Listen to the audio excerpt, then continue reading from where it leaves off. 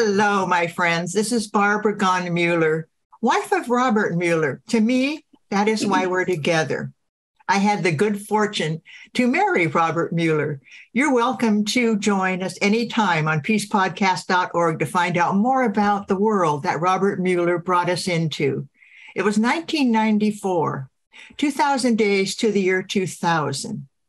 I'm at a conference with Douglas Gillies. It's called The Invitational. And we're sitting there with the world leaders in front of us. And I look around and I realize, and I asked Douglas, how many days till the year 2000?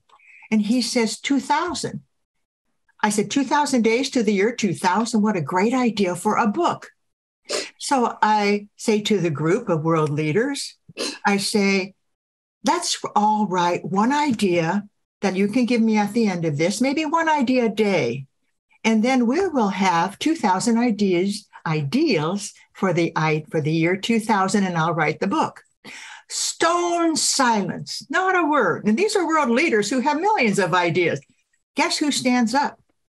Dr. Robert Muller. I'll do it. And that began our relationship, Ervin. Our relationship began when there were 2,000 days in 1994 to the year 2000. And it was like we gave birth to this baby. He would be in his cabin in Costa Rica when he left our Santa Barbara location, La Casa de Maria. He'd go to the cabin in Costa Rica on a typewriter with two fingers. He would type an idea, 10, 15 a day. And here's the miracle. Do you realize this man never read what he wrote? And he only kept getting this influence of ideas, and he would just keep writing. And I say, well, you don't even check what you wrote. I don't need to. I know what I am going to say. He would go to bed at night early, and he'd wake up at 4:30 and start writing. Find out what's your best time to give your brilliance to the world. He would start writing, and I would get up and do the dishes and do what I needed to do, and I would do my journal and a few things like that. But frankly, I never worked as hard as he did, but that was his gift.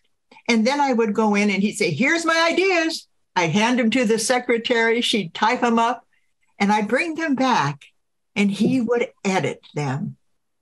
And he would edit them with such love. I would go in there and say, what are you doing?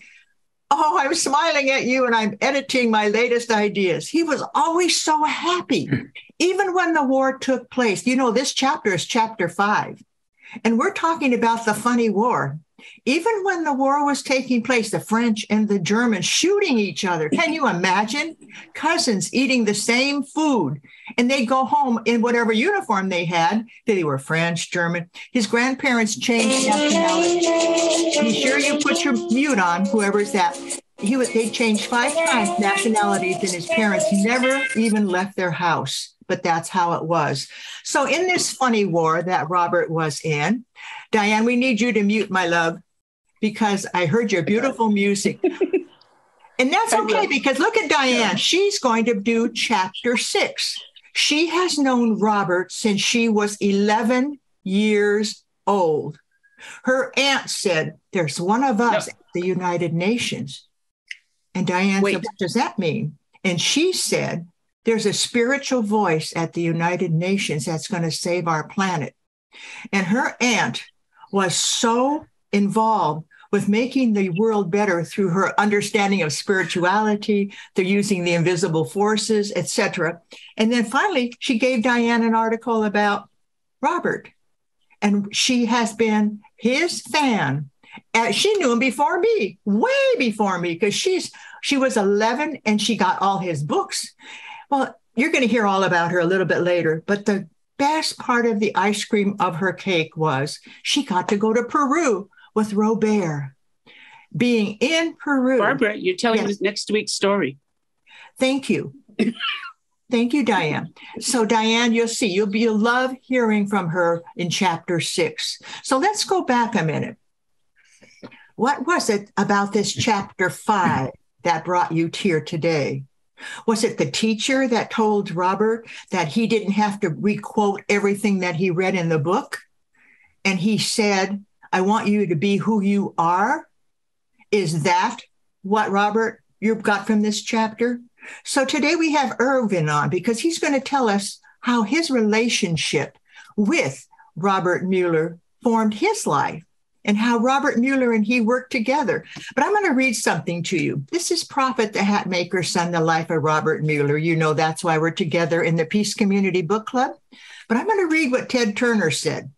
You all know Ted Turner, founder of CNN. I could tell you how it got started. It got started on the 37th floor when Ted went to Robert and said, Robert, I'm done. I won the cup. I don't know what to do with my life. And Robert said, we need world news. Well, you know what the next step was? Ted Turner started CNN. But anyway, Ted Turner and so many people on this planet got an idea from Robert. So let me just read what Ted Turner said. Robert Muller had a very large influence on me. He has a wonderful global outlook and a loving, kind-hearted attitude of forgiveness, understanding, and patience. I'm going to talk about that a little bit later because patience, sometimes the ideas we have in our life don't happen now, and they have to take off when we're ready to make them into reality. And it may be after our life is done. He became one of the greatest men to come along and the greatest influence in my life. That's Ted Turner. I'm going to read one line from Douglas Gillies, who is on today. Welcome, Douglas Gillies. Douglas Gillies produced 6 documentaries in addition to Prophet the Hatmaker's Son. It took him 2 years sitting next to Robert every single week, reading and writing and listening to Robert. So it was almost like they were co-authors of this book. They're sitting at the dining room table. Douglas has done the research. They go to the archives and they come out and Robert says, well, what'd you do this week? And Douglas brings out the document that he wrote about Robert. And Robert and he would sit for 2 hours and they would just go through it word by word. So in addition to this Prophet, the Hatmaker's Son, he also did 6 documentaries, a wake-up call about the state of the world, featuring Mikhail Gorbachev, Jane Goodall, Ted Turner, Houston Smith, Orrin Lyons, and Robert Muller. He began the documentary of Robert Muller's life in 1994, when there were 2,000 days to the year 2000. And so with that, he comes well qualified because he started out as a person who believed in peace. And so with that, I'm going to introduce the next person who really believed in peace. In fact, I wouldn't be here today if my Hungarian grandfather wouldn't have decided after the coffin maker was piling up the coffins in his little town of Budapest, or at that time, it might even have been Romania, because Romania changed names from Romania to Hungary. And I'm not sure what it was called, but he did see the coffin maker piling up the coffins before World War I. And Robert and I and my grandfather said, we don't believe in war. And so when my grandfather said to the coffin maker, what are you doing building all those coffins? And he said, we're going to need them. The war is coming. He got on the boat and went to Ellis Island. He left because he does not believe in war. But when he left, he got on the boat to Ellis Island, as I just said, and he met my grandmother. They were both in their teens and they met on the boat. So I'm 100% Hungarian. On that same boat was my father's mother. Who would have thought all these people leaving Hungary to come to the U.S. would be part of my heritage? My life. I wouldn't be here if they wouldn't have taken the courage. We all have that word, and Robert had it in tenfold. The courage to do what you know is right. And I'm reading this book on change, and it keeps saying, do your life affirming priorities. Anyway, I'm giving you advice as I read, because this morning, I was overwhelmed by the joy of reading chapter 5. Where Robert learned from his teacher that he needed to be himself. He had to go inside and be who he was and not regurgitate what he read in books. Now, going back to my grandfather, he's in the United States now. He's done his thing, and now he's in California. My parents are in Denver, and we travel to California, and we stay on his little farm, et cetera, et cetera. Now, fast forward, I'm 3 years old. And what does my grandfather say to me? young lady, you're going to be a peacemaker. I said, Grandpa, I'm only 3 years old. How am I going to be a peacemaker? He said, but look at all the years you have to be a peacemaker. So that's kind of the preface about me being a peacemaker, a Hungarian background. I can make the best goulash in the world, the best chicken paprikash and palancinta, you name it, right, Ervin? We can cook Hungarian, let me tell you. So with that, I'm going to introduce our guest today. I had to tell you I'm Hungarian. I'm so proud of it. You know, the fact that my parents met at a Hungarian picnic, no surprise. Our middle name is Food. Hungarian, Barbara, Food, Barbara. We all eat. If I made my first communion, we'd have a gigantic feast. If I graduated from college, we'd have another. Everything was about food. That was their form of love. Hungarians are really food addicted. Why not? But good food addicted. And I remember the stories that we would talk about why peace was important. My grandfather and grandma would come to dinner all the time. And what was our conversation? How do you make peace possible? What are we going to do to make this world work? And so today I introduce my Hungarian friend, Ervin Laszlo, a systems philosopher, theorist, classical pianist first, twice nominated for the Nobel Peace Prize. He has authored, get this, more than 70 books, which have been translated into 19 languages, and has published in excess of 400 articles and research papers, including 6 volumes of piano recordings. I wish I could get some of your recordings. I love piano. Dr. Laszlo is generally recognized as the founder of systems philosophy. Let me tell you, when you read his books, you will understand why they say he is the founder of systems philosophy. And so with that, I'm going to say, Ervin Laszlo, welcome. We are so honored to have you here. And you know, you have so much to offer. And so with that, I welcome you, Ervin. Barbara, okay, wonderful.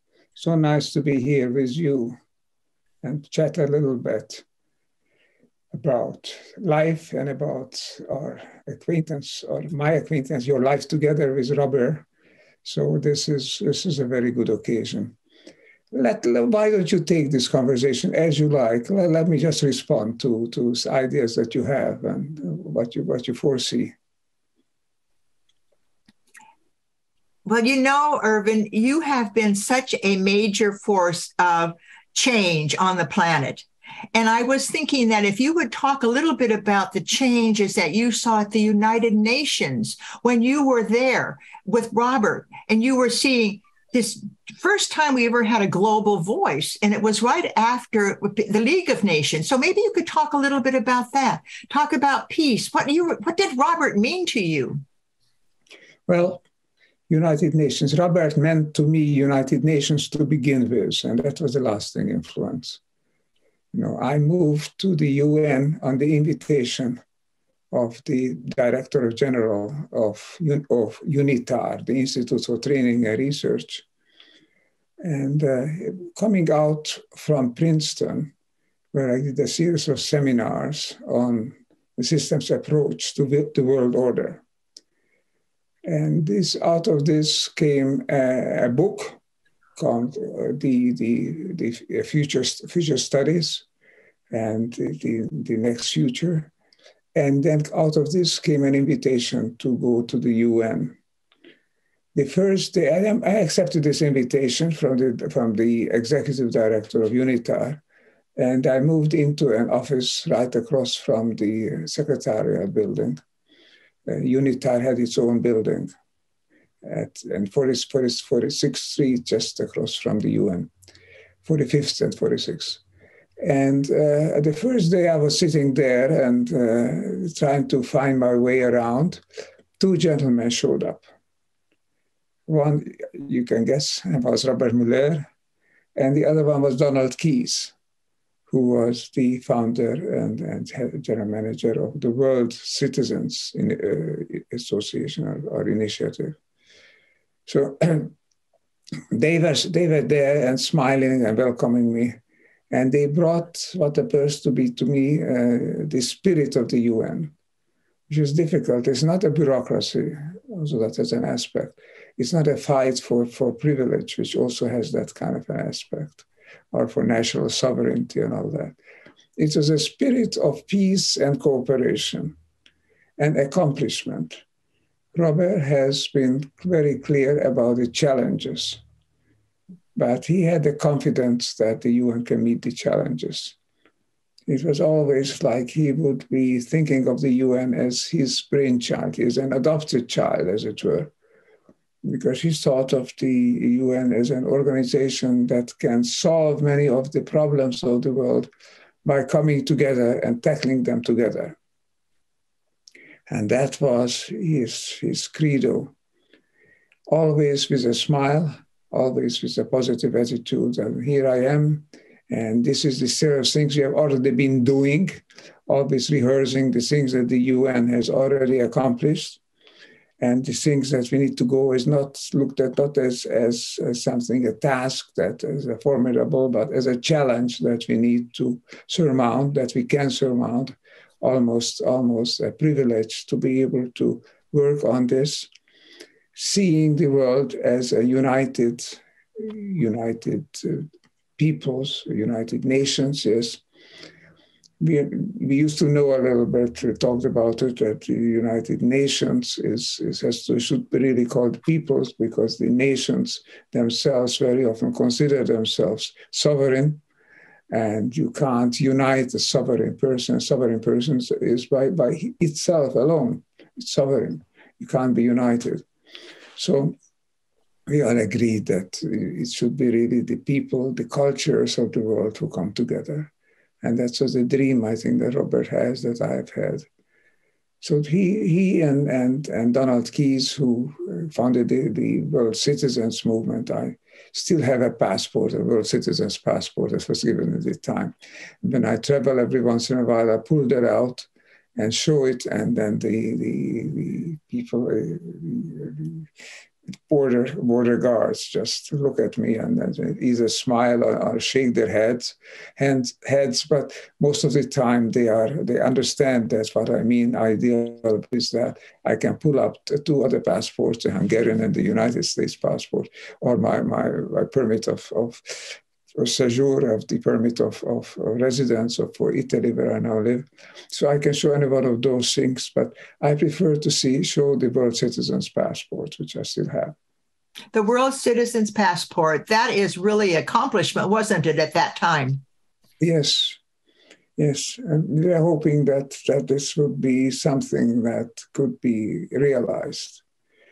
At the time, as being a member of the Secretariat of the United Nations, one traveled in a laissez-passer, as a passport that eliminated very many of the visa requirements. We are talking about the 1970s, 1980s, where a lot of the countries of the world needed formal visas to enter into.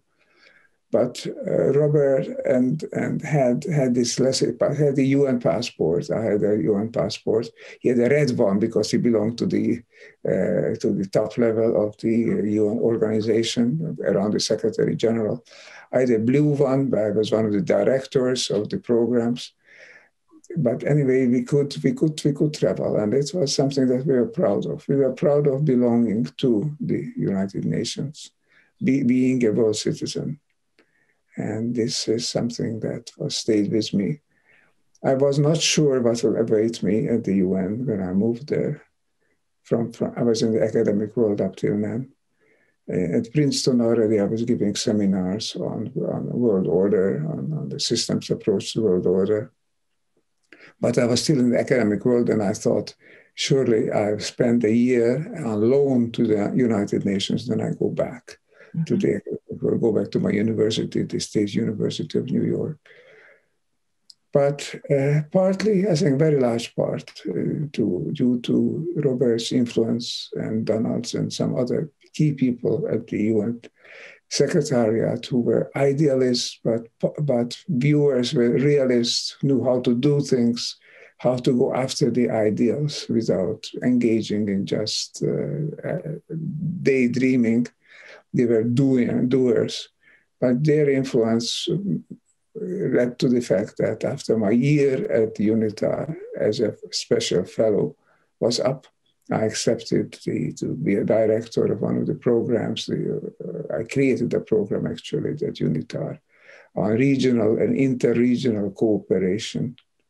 The idea is how to get people, the countries of the world, to cooperate more thoroughly when were divided so much. What Willy Brandt at the time has called the dialogue of the deaf, talking to each other but not hearing each other.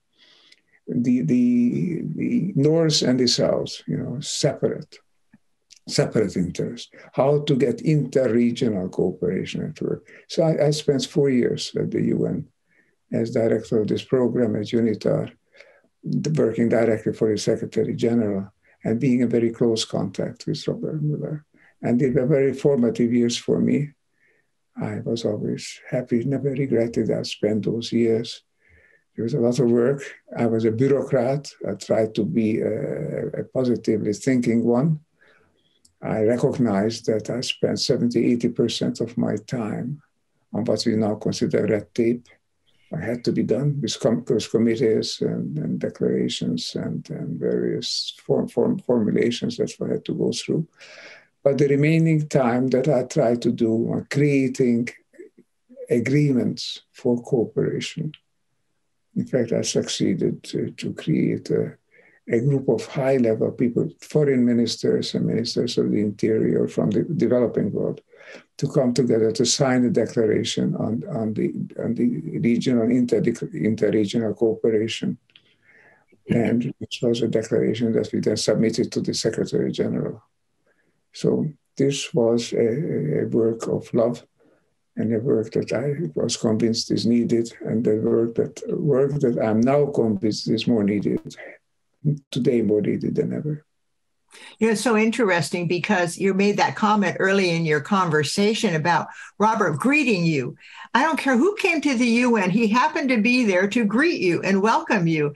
And I remember him talking about when he met you, he thought, here's a Hungarian who has the same philosophy I have.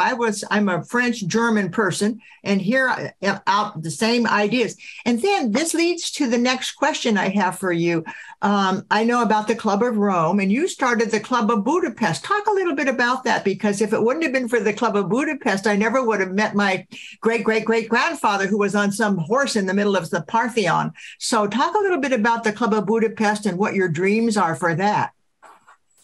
Well, it's still going, and hopefully it's just now starting a new epoch, relaunching the club with fresh ideas and more inputs also, hopefully to the finances of it and to the people who are doing it. We have 24 national clubs in the world, cooperating, and we are trying to develop joint programs for them. The reason for it, for the Club of Budapest, was that when I was a member of the Club of Rome, almost from the beginning, we did so many meetings. That was maybe two ways that the Club of Rome has worked through: conferences, bringing together leaders of the world, and through reports to the Club of Rome. They said not the Club of Rome has issued the reports, but they invite people to submit, to do reports, the commission's reports, as it were. And so I did one of those reports also on goals for mankind. But the reason is that I founded the Club of Budapest was that I realized that when the meetings that we have, top-level people come together, and we all talk about what's important, how we could work together, create a peaceful world. But not all. A residue remains, but God knows the majority of the goodwill and the indications of what we want to do disappear Monday morning afterwards when people go back to their job. And they have the political constraints most of the time, of course, their financial constraints, their personality problems, all of those things. So there is a need to talk not only to leaders.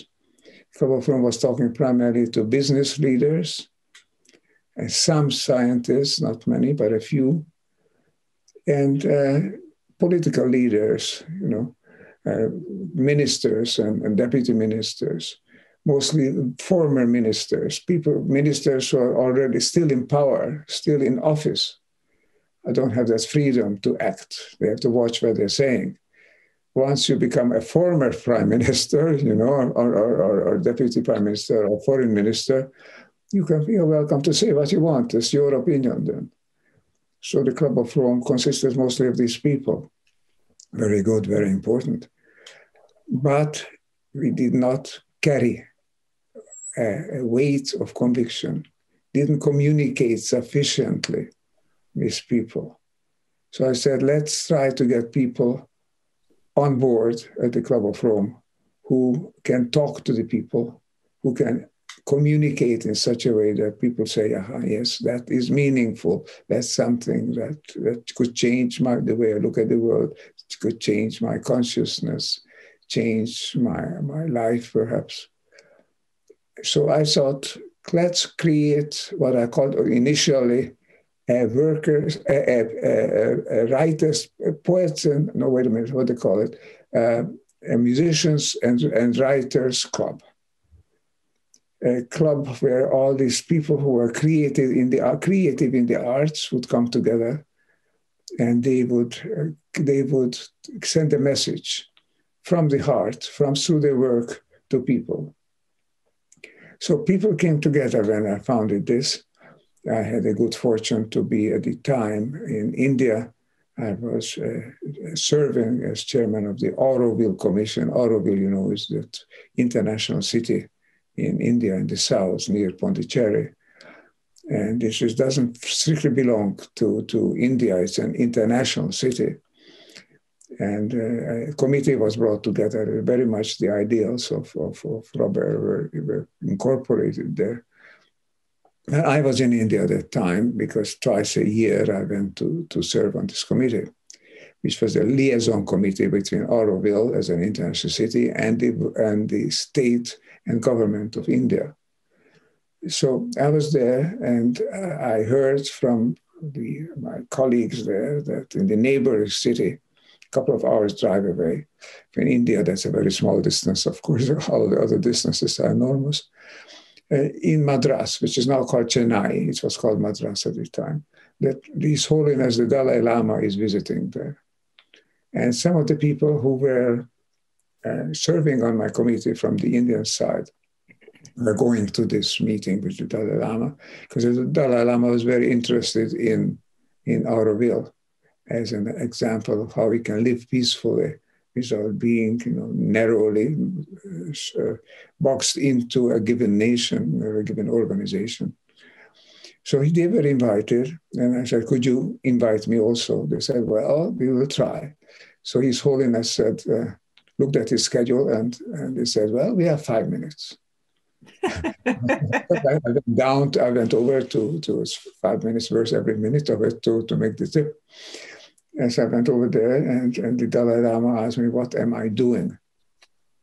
At that time, I was busy working on a declaration for the Club of Budapest, on a manifesto, we called it, on the new paradigm, on the new consciousness, on the spirit of new consciousness. And I said, this is what I'm doing. I'm working on this manifesto. And His Holiness said, can you read some of it? Or can I have a look at it? I started reading it, and he took it from my hand, gave it to his secretary, and said, well, you continue reading. And it took a while because it was several pages long. And His Holiness kept commenting and saying what he thought he should go into it. Time passed, and actually there was about 3 hours or 3.5 hours passed. And most of his appointments were delayed, obviously. And when it came down to seeing who else he would see, he said, well, I continue tomorrow. Now I want to still think about this manifesto. So this is how the Club of Budapest was really started, with adopting the manifesto. I asked some top-level people, writers and artists and poets and musicians, to come and join this. The first person I asked, of course, was His Holiness the Dalai Lama. He said, you do something like this? Certainly I want to join. So He was the second person, actually, because the first person was the president of Hungary. And since it was to be called the Club of Budapest, the president of Hungary had to be one of the founding members of it, Arpad Gönc. And Gönc was one of those rare presidents like Václav Havel, who was also a poet, a writer. He translated some of the works of Shakespeare into Hungarian. So Arpad Gönc was a great intellectual. He died a few years ago. But for many years, he was the president of the Republic of Hungary. So he was one of the members, a first member. The Dalai Lama was the second member. Peter Ustinov, whom I met, and shortly after that became the third member. Yehudi Menuhin, whom I met in Budapest, he came to conduct the concert. I came to him and said, well, would you join the Club of Budapest? Because we're poets and artists and musicians club. And he said, of course, yes. Then there was Liv Ullmann, and I could go on. You see, the first members were all world-renowned people from the arts, from the cultural sphere. So this is some initiative that I wanted to continue. We allowed people, asked, in fact, people if they would themselves form little clubs of their own, wherever they live, form a club that will carry the name of the country. And this also got going first in France and in Germany, and in Sweden, and of course Hungary, but then also in the East, in India, in Japan. We ended up with 24 national clubs. And I offered this to the Club of Rome, but I must say the Club of Rome, some people, actually just one or two people, without mentioning names, were worried that this would be a rival. I thought of it as a partner and a complement to the Club of Rome, who works primarily with statesmen and business leaders, you know. I thought this is the writers and musicians club will complement that. But we had to agree that, okay, the Club of Rome does these things, and afterwards they were changing, but at first it was like that. And I would bring together the Club of Budapest as an independent organization. That's why we call it Club of Budapest, because the first founding meeting was in Budapest, just like the founding meeting for the Club of Rome was in Rome. We created it in Budapest, and we still have a headquarters in Budapest. I love going to the meetings at the Club of Budapest because it was like I was in this think tank of Nobel laureates who could have all been Nobel Peace Prize winners, including yourself. You could have been a Nobel Peace Prize winner. And I sat there with these ideas just pouring out of people. And I kept thinking, as you said earlier today, changing the consciousness of people is not easy because we get caught up in our own, I don't even know what to say, our own lives. And so changing the consciousness, I thought that was kind of your goal for the Club of Budapest. Is that correct? Yes, that's how we created this manifesto on the new consciousness. You know, planetary consciousness. At the time, you know, people said, what do you mean planetary? I said, does the planet have consciousness? Of course it does. But I mean, they didn't want to make things difficult by saying so right away. I said, no, it means that our consciousness is embracing. It embraces the planet with all living things on the planet. So it's what you call a global consciousness, a world consciousness. We call it the spirit of planetary consciousness. And His Holiness the Dalai Lama liked that. So we kept that title, you know. So obviously we think consciousness is a key. And that's why I was working then afterwards very much on what we call the new paradigm, the new consciousness paradigm. Because I think how we think is key to how we act. And how we act today is very much a key to the future that we will have. So it hinges very much on our consciousness, your consciousness and mine, how the future will be, whether mankind even survives on this planet. But we could not only survive, we could flourish, we could thrive on this planet, but not by going the way we have been going. We have to go with the new ideas, with the ideas that Robert has jotted down, has been devoted to. We need these ideas as founding, and determining reality in the world, always in front of us to follow it. So we need Robert now. We have his spirit. We have you and your friends to carry this forward. And that's a very important element in creating a better future for all of mankind. A better future for all of mankind. You know, when we were there for the Club of Budapest meeting, you said, don't come empty-handed, come with your ideas. What is your agenda for the future? And I remember Robert and I sitting in the hotel room and writing down our agenda for the future. And the first idea was to make our planet the paradise it was meant to be. And that's it. In a nutshell, isn't it? If we do that, everything else that isn't working has to disappear. Well, now we need that. Now we really need it. We have to make the planet according to what we believe in. We have to believe in the right thing, not on being selfish, egocentric, and not on looking short-term horizons. We need to believe in what even the new sciences, the quantum sciences tell us about a world that is a whole, a world where all parts are in communication with every other part.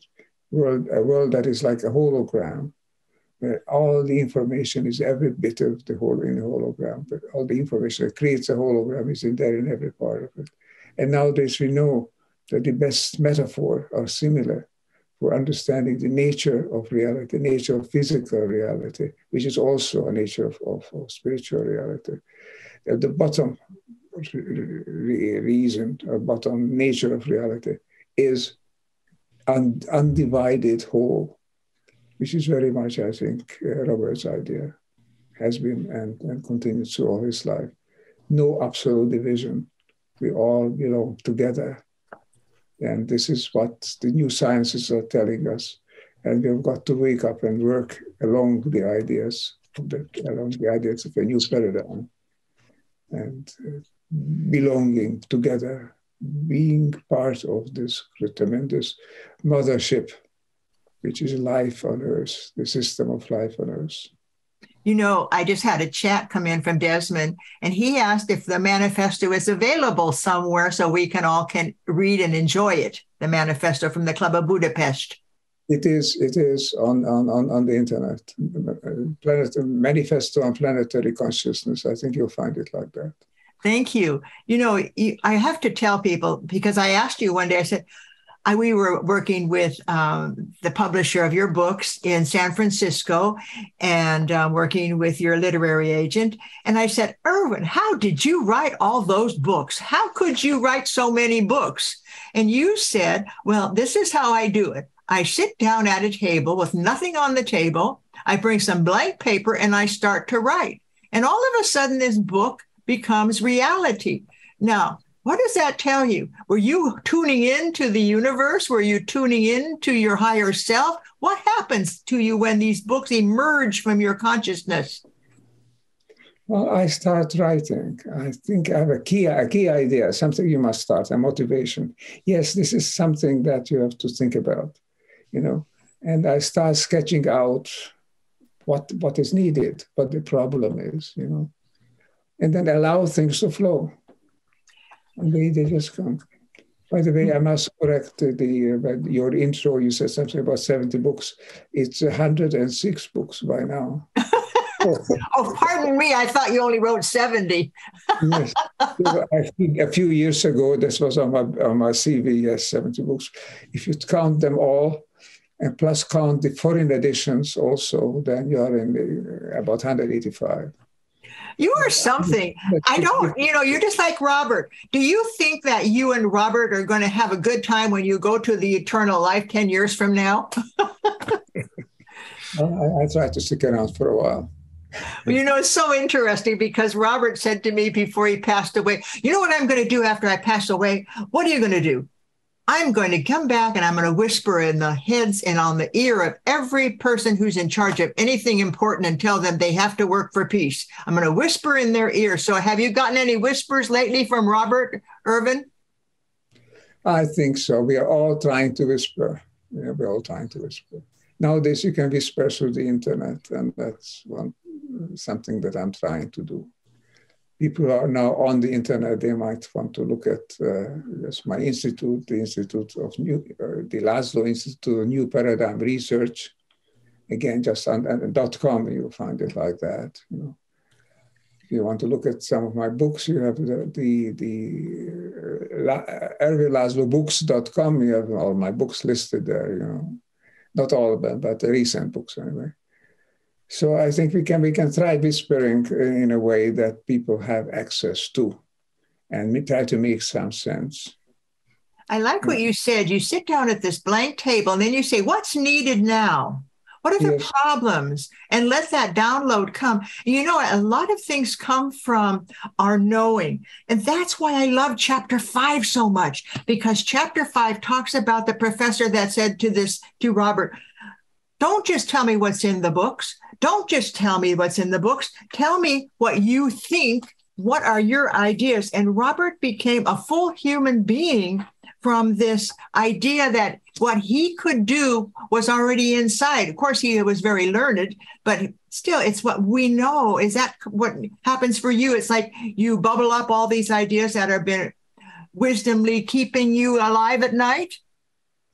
Well, when you're on the right way, on the right track, then things start flowing.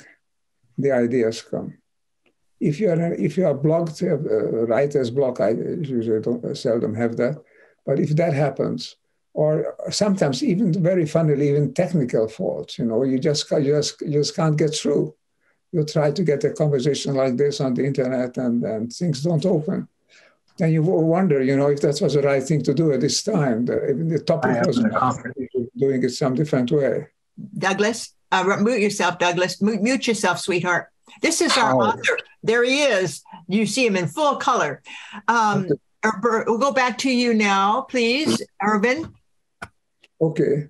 No, I just to end on this, I think if you allow yourself to be guided, one does get guidance.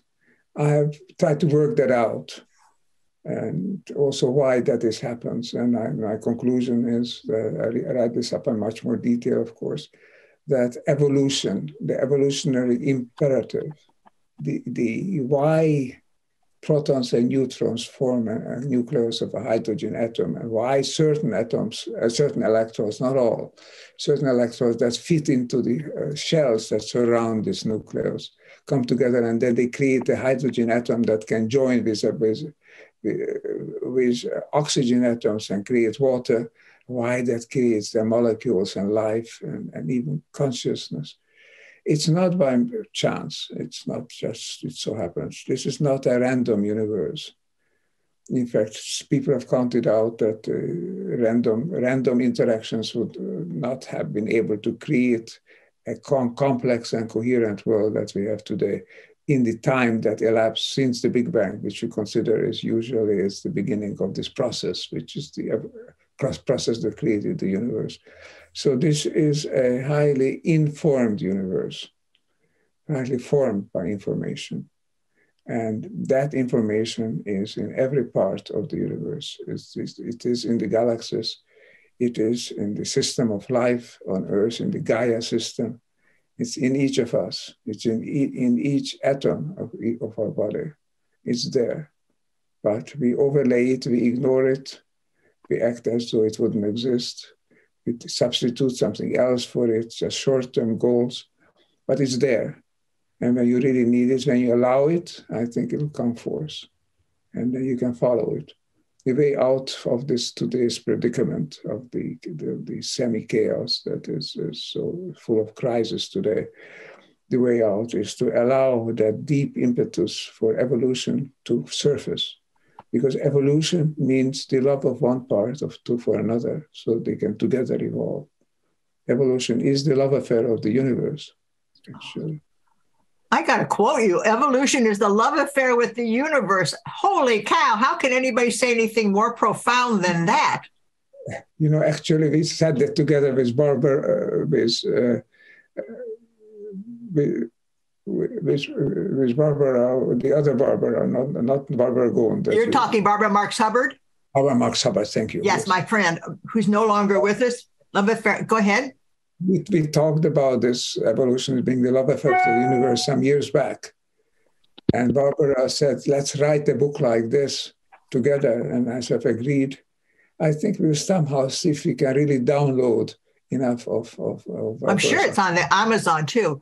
But you know, it's so interesting. Things just come out of you that you when you're writing and you're probably saying, well, where'd that come from? But it's just perfect. The evolution is the love affair with the universe. Think about that. If people just get that in the chat, if you are wanting to find the manifesto, Joyce put in the link, and there's other wonderful things in the chat, including Joni, who was at the first meeting of the Club of Budapest, and I'm sure we were there also. Joni is on our chat today. I'm in our podcast. As you look around, Ervin, I'm sure you see a lot of friends here because you see Jerry and Desmond Bergdorfer, who are going to be bringing you into the Visioneers, and we're going to get to that in about 5 minutes. Is there anything that you'd like to leave the world to know right now, as you are winding down our talk? What do you want the world to know? What do you want people to hear? Because you are such a visionary. I mean, I just marvel at it. And when you came to visit us in Goleta, Santa Barbara area, I just sat there and I said, this is Ervin Laszlo in my front porch with your beautiful wife. And I'm thinking, how have I been so lucky to know that these world leaders would come to the house, sit at our table, walk in our garden, and share those moments. And that was so special. Thank you, Ervin. So what do you want the world to know? Well, I coined the term, just like we talked about planetary consciousness with the Dalai Lama. Nowadays, I talk about a term that I think it makes sense, but I try to use that as a key to everything. I send all the messages that I can send. The term is upshift. Upshift. Shifting up, because you cannot stay as we are. We need to shift, obviously. It's not a stable world. It's not a sustainable world. If you are not careful, we continue in the old path. You know, we encounter more and more crises, and this will be a downshift, a downward shift. What is an upward shift is to go with evolution, to evolve to the next level, which is a more manifest love of all things for all other things, unconditional love, that we can feel, that people increasingly feel that we belong. That's the evolutionary step towards which we're heading. That's the upshift. And I try to spell this out in a short book, 120 pages or so. It's called The Upshift, the path to healing and evolution on planet Earth. So that's, if you're interested in my message, that's what I try to communicate. And I used the Club of Budapest, the Laszlo Institute. Now we are creating a talk show based on that. Upshift conversations. We hope the next month we'll start a series like this. And so many things that are going on. I try to do the upshift movement also, where people can just look at the internet also on upshift movement. You'll find that you can fill in your ideas. I think Robert would be filling that in all the time, nonstop. And anybody can go to that, fill in your ideas. And then we look at it and we try to bring together like-minded people together and enable them to realize their dreams and their projects. So that's the upshift movement. Everything is at this critical moment in our destiny is to have a positive vision, a constructive vision, not a mere idealistic optimism, but a constructive worldview moving toward the next level for evolution, pulling out of the crisis. The crisis is the birth of a new world, a world in crisis. Now we can shift. So let's learn from each other. Let's learn from discussions, from conversations like we're having, how to shift up. We can learn from each other, Ervin.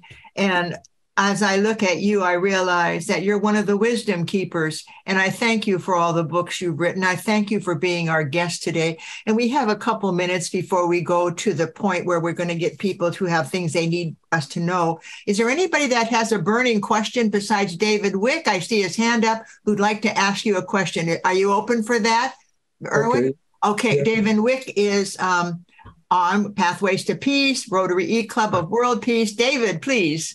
Hi, thank you very much. What you're talking about is really a key. I was very disturbed, I think it was yesterday, reading in the news about a Republican big conference and so on like that. And with key people, they're talking about absolutely assault on what they're talking about, the barbarians taking over the country. So, but it's a direct assault and it's poison that is being pumped out. Huge, we know that. So the antidote to that is bringing out the worldview that people can touch people's heart and help them see another possibility. Is that the key? Because it has to be beyond the choir. I mean, all of us are doing major things, but it has to go out into the general public at large. Is that what you see is the way to go? Absolutely. In fact, there is no other good way to go. We must somehow find a new view of ourselves and of the world, not as separate individuals who are just all pursuing a short-term selfish goals without regard to anybody and anywhere else, but a world in which people feel that they belong together, that they are part of it. A new worldview. All the rest is just patching up the worst for a little while, but it all falls back as long as we still think the old way, a new way of thinking. I call it the new paradigm of thinking based on the new quantum sciences, but it's a paradigm that has been there in Christianity. It's there in Tao in the East, it's there in all the teachings of the great prophets. Love, yes. Belonging together, acting together. So that worldview, which is now supported by the new sciences. It's like a common intention to love the world and to make the world safe for all. That's our common intention. Yeah, absolutely. And that's supported by the new sciences, quantum physics, quantum biology, quantum psychology, quantum social consciousness research, It's all, we have no separateness. You know who said that? Einstein. Separateness is an illusion. So we are not separate. We belong together. So let's act like that. It's really powerful when you say it like that, Ervin. We love each other because we are part of each other. What I do to you is what I do to myself. What I do to anybody, I ultimately do to myself. If you just start realizing this, we will be acting more carefully, more wisely on this earth. What you do to anybody, you do to yourself. Jim Halderman, do you have a question, please? Unmute. Yeah, unmute. All right, got it. Maybe it's not such a quick question, but anyway, I wonder if I just became aware of his library and anxious to dive in. And I'm starting with and downloaded The Immortal Mind. And I even had an opportunity to teach a class on mindfulness and where is the mind outside of the brain. I start with teaching the double slit theory to help people understand that everything is matter or wave, whatever. So where is the mind? And I'm anxious to read The Immortal Mind to hear your views. Because I feel when you talk about upshift, mindfulness is such an important part to be quiet and open and listen, connect, as you said, to connect with the greater mind, which is not our brain, if you care to. You have to learn that the world is not local. The world is non-local. The word is not local. Thank you. And the world is a whole, an indivisible whole, which only we fragment it artificially, and we get a very false image of the world. So holism and non-locality, key elements, which tell us that we are part of an evolving universe where evolution is embedded in us. Life is strongly oriented toward evolution. You know how every niche on Earth that is capable of supporting life has sooner or later life is developing. The deep seas, near volcanoes everywhere. In the universe, even near hot stars, organic molecules have been found and are being found ever more, So where we thought that life could not be possible, it is possible. Everywhere where it is the least physical basis for life, life emerges. It's a living universe. It's a life-oriented universe. And life in that sense means, like Ilya Prigozhin, the great physicist, physical chemist, showed that living in a quantum system, every element far from equilibrium, every element is coherent with every other element and it's working together. And we have got to learn that we can only survive if we are coherent with each other, if we are constantly resonate with each other. It's a big lesson. I think classical tribes have learned that, and native indigenous people have very often learned that. Yes. But the modern world in the last couple of 100 years has forgotten it. So it's time to get back to that, I think. We're all connected. You're just saying that right now. We're all connected. If we have a common intention and we're all connected, right? We are deep down, whether we like it or not. That's the way it is. We are connected. But if we ignore this, we ignore it at our peril, because then we destroy the coherence of this overall system. God bless you. Joni, please. I just want to thank you, Ervin, for this incredible reconnection with your work and with Robert. It's wonderful to see you looking so well and still giving us your very deep and powerful ideas. Thank you for all of your contributions to my life and to our planet. It's very, very important. Thank you. I second that, Joni. Joni was at your first meeting of the Club of Budapest, and she is carrying the light wherever she goes with the pathways to peace to bring us all together. You're looking at your tribe. When you look around, I'm going to put it on gallery view because I want you to see who really, we love you, Ervin. We love what you say.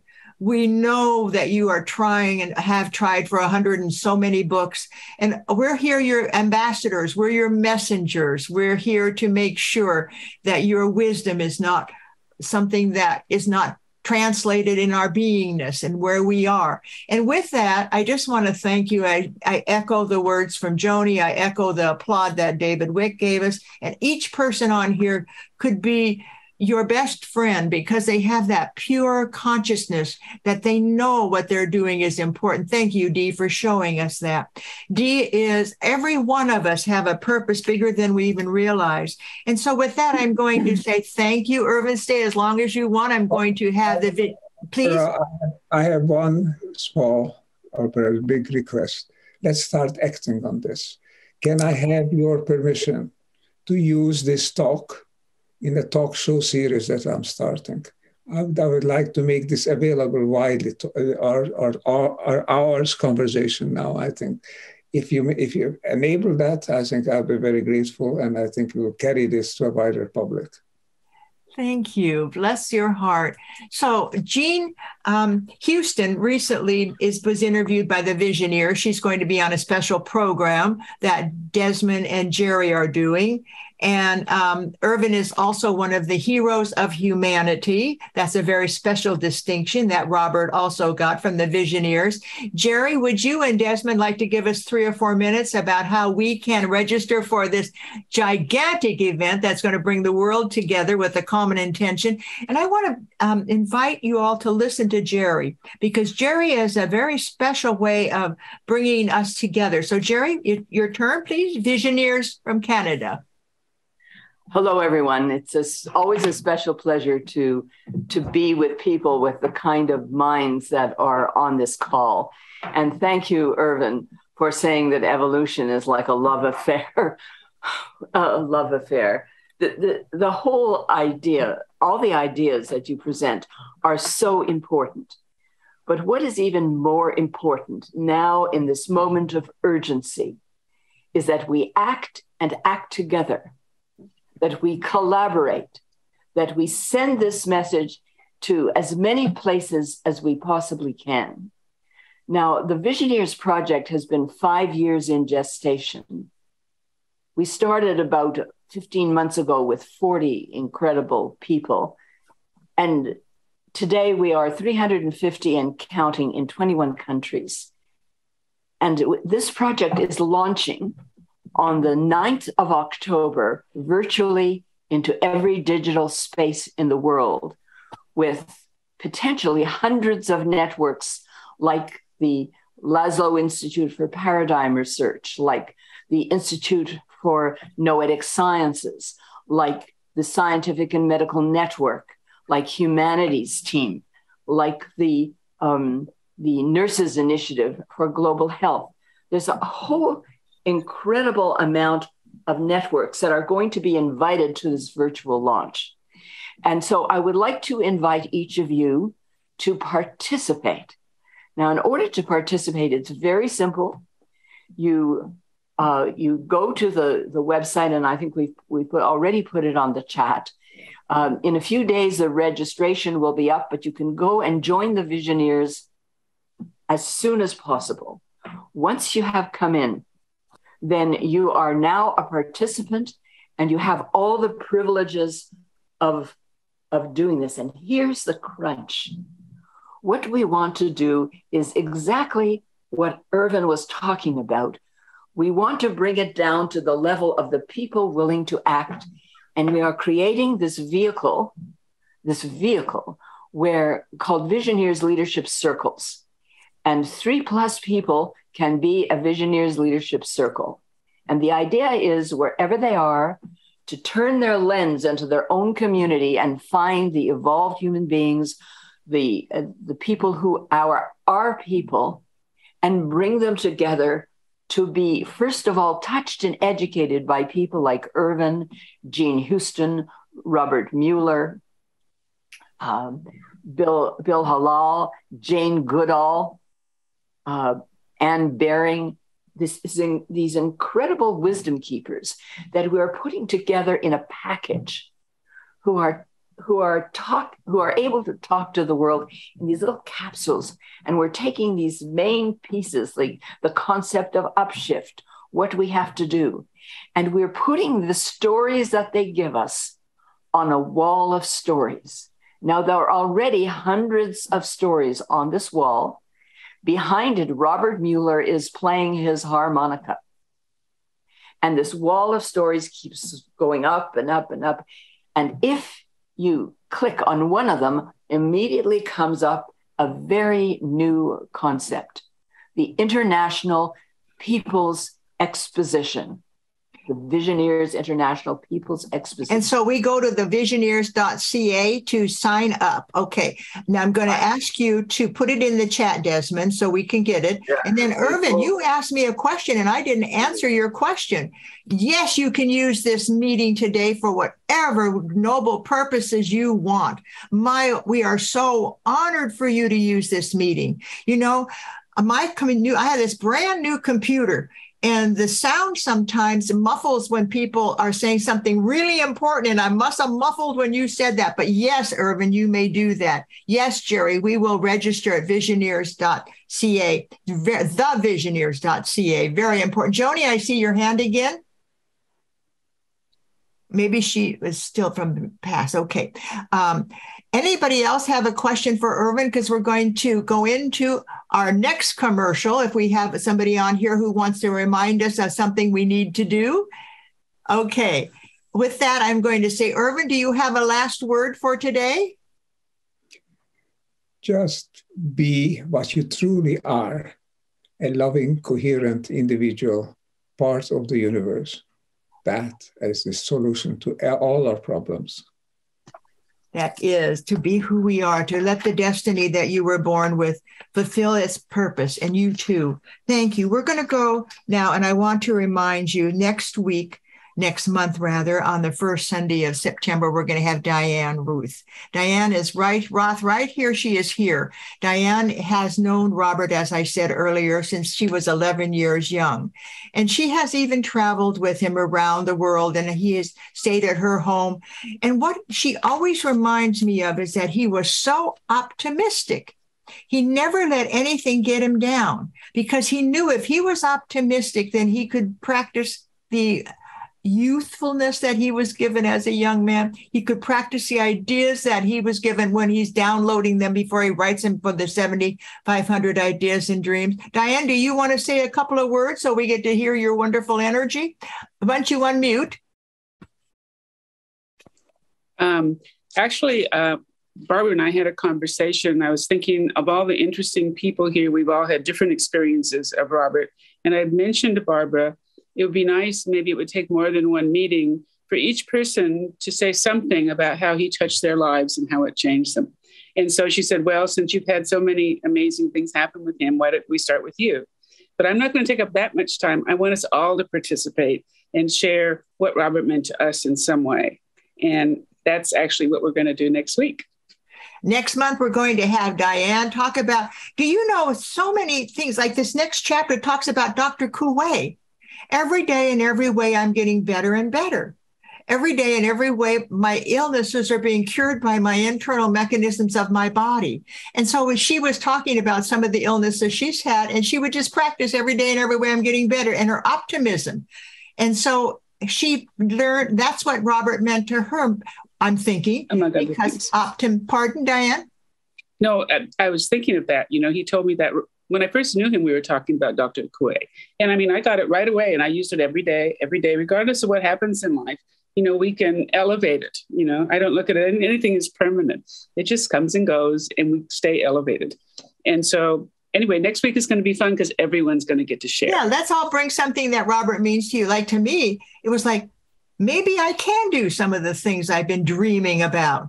And that was him always encouraging me to go forth and do more than I ever thought possible. That's what he gave me. Plus, he gave me a definition of peace.